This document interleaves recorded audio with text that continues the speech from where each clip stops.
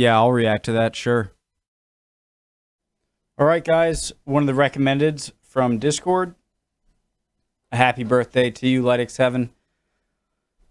Not that you recommended this, but you were getting on my ass, rightfully so, about doing more, all of my marshals getting on me for doing more of the recommendeds over there after I finish some of the series episodes I'm doing. So let's do it. I like learning about ships. That's why I have this thing. I like these pictures, diagrams, whatever. Hope y'all are doing well. If not, that sucks. He'll be good soon. Don't worry. I do mean that. I know the more I say it, the less it sounds genuine, but I truly do mean that. Let's do it. All the things, all the buttons, do it. Hit them. Let's go. Discord link, click on it. Want to learn about history, send you right over there. Love to have you. Pull up a chair. What actually is Blitzkrieg? Let's go. On June 22nd, 1941. Sorry. Okay. German tanks, aircraft, artillery, and... On June 22nd, 1941, German tanks, aircraft, artillery, and men will tear into the Soviet Union. The military doctrine used by commanders is known to the world as Blitzkrieg, lightning war, and it will strike fear into the hearts of the Allies. But what is Blitzkrieg, and what makes it so special? Well, it's not actually anything that unique, and it shouldn't have really been such a surprise.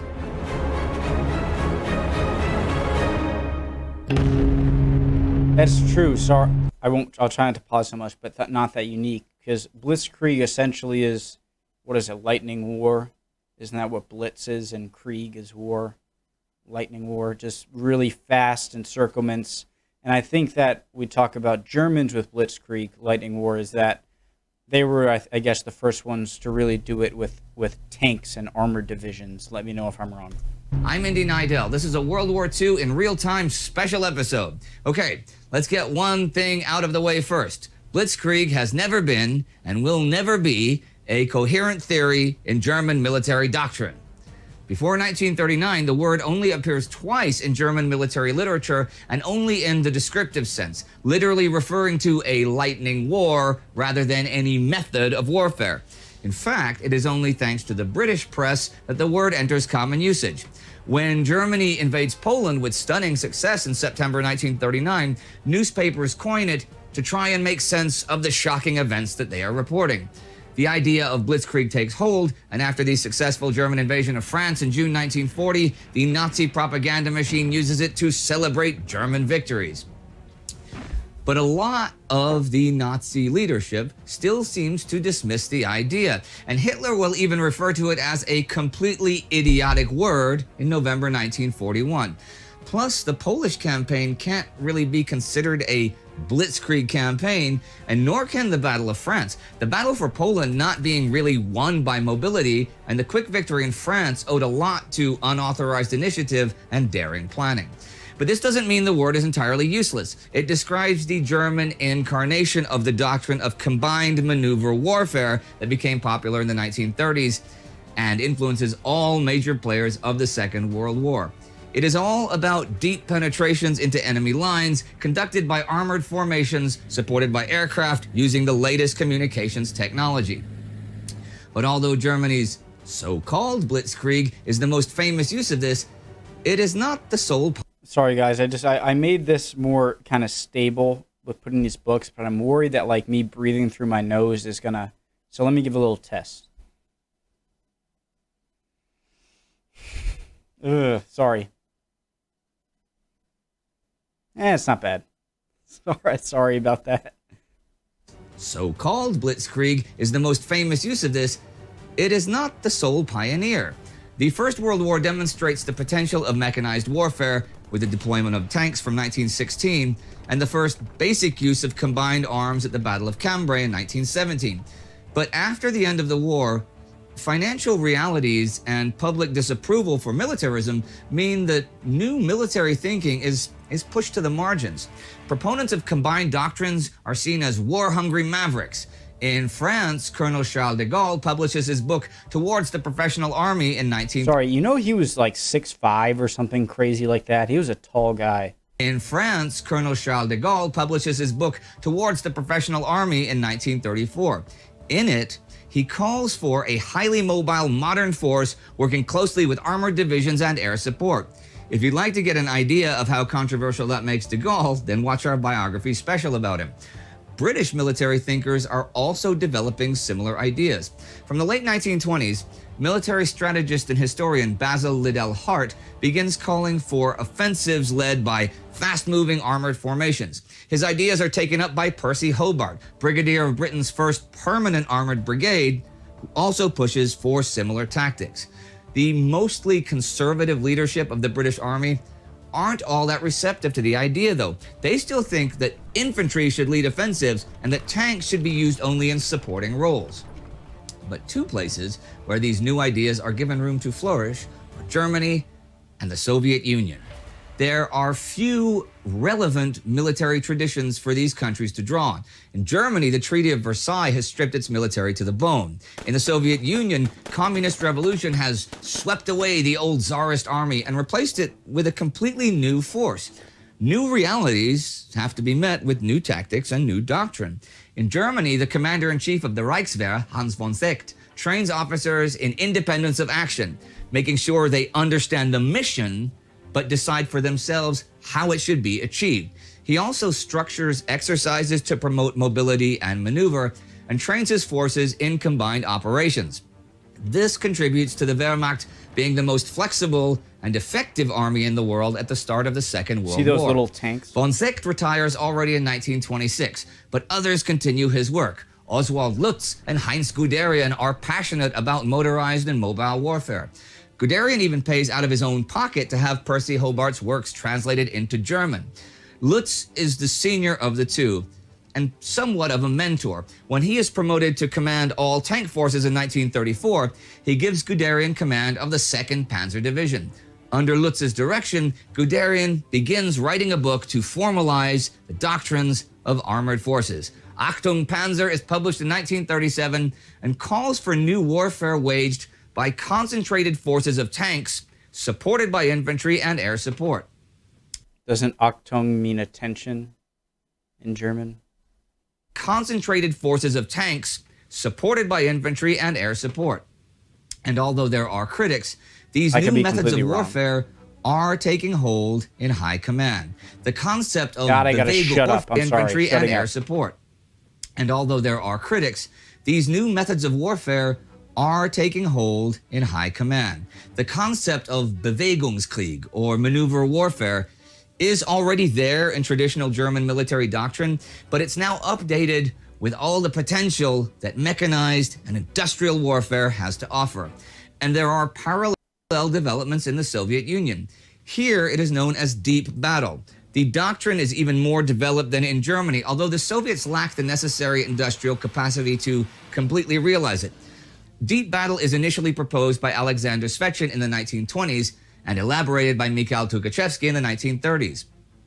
It envisions successive operations using speed and firepower to penetrate or flank the enemy's front and spread disorganization through rear areas. It does so with a mechanized army of tanks, mobile infantry, massed artillery, and aircraft. They attack deep into hostile territory, exploit gaps, and encircle enemy troops. By the eve of the Second World War, theories of deep battle and modern Bewegungskrieg have come to more or less the same conclusions about mobile warfare.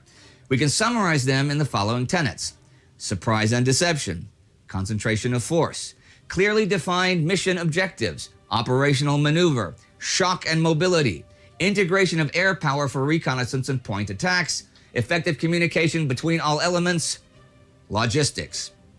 Both the Wehrmacht and Red Army consider all these tenets to be essential, albeit in differing degrees. The Wehrmacht rely more on independence of action, whereas the Soviets prefer stricter adherence to planning. And there are differences between deep battle and Blitzkrieg. Blitzkrieg breaks through at single points and exploits that to the end, while the deep battle relies on massive use of force at various points on a wider front.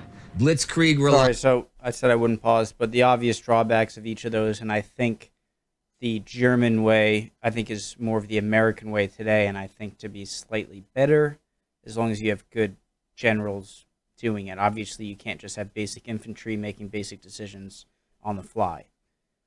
Or not basic decisions, big decisions on the fly. So the Soviet plan, yeah, it makes it so that, you know, your underlings don't make stupid mistakes and that your plan is followed through. But then if something out of the ordinary and spontaneous happens, then they don't really know what to do. They don't know if they can have the authority to change the plan. And the opposite goes for the other way. Relies on massive use of force at various points on a wider front. Blitzkrieg relies on tactical flexibility and deep battle on large-scale preparation and deception, but they ultimately achieve the same outcome.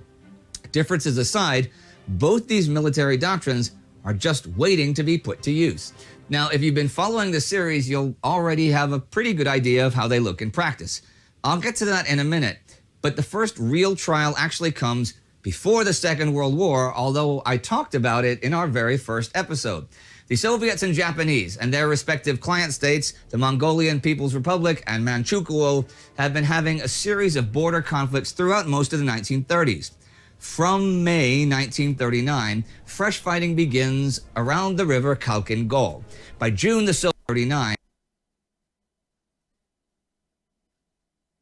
Japanese troops creeping in front of the Soviet tanks. I'll tell you, if